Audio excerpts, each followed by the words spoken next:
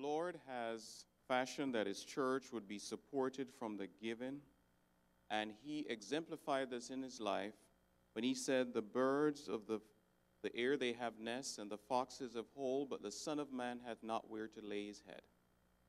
But as he traveled and as he ministered to the people, would you believe that Jesus often had monies enough from his travels and the giving to support his church on the move at the time with the 12 disciples.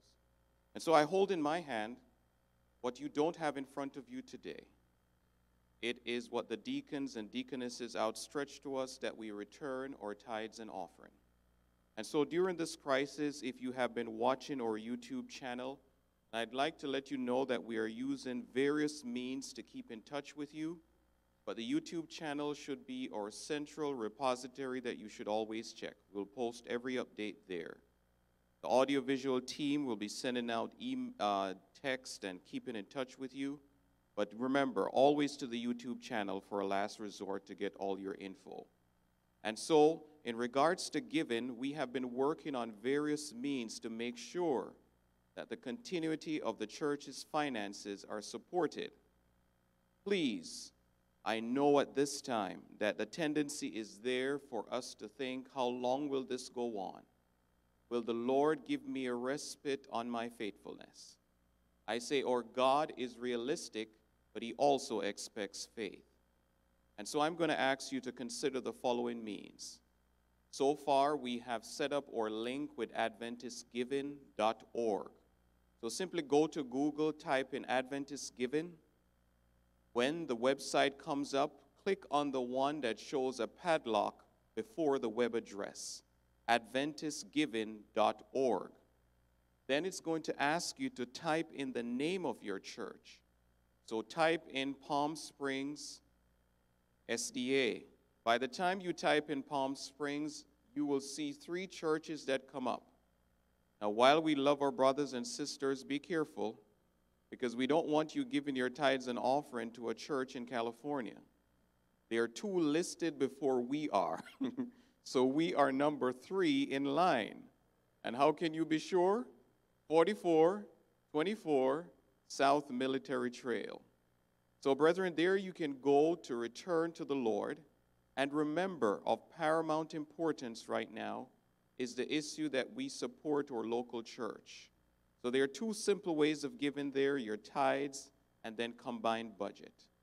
I want to remind you that we manage our finances well, but we also need this continuity of your giving to continue uninterrupted, because our reserves are not there for these exigencies to continue forever. So please go to AdventistGiving.org. By Monday, we will be giving you the P.O. box so you can actually go out and mail to us cash. You can mail to us your money orders and your checks made out to Palm Springs with a note.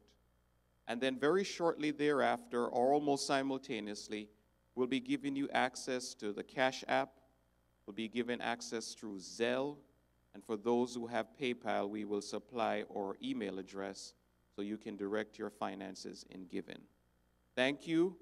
We're holding this in trust so that you will remember the church as we need to be supported so we can also help as well. Thank you. Pastor? Coupled with what Elder Beam just said, we have created an easier way for you to use Adventist giving.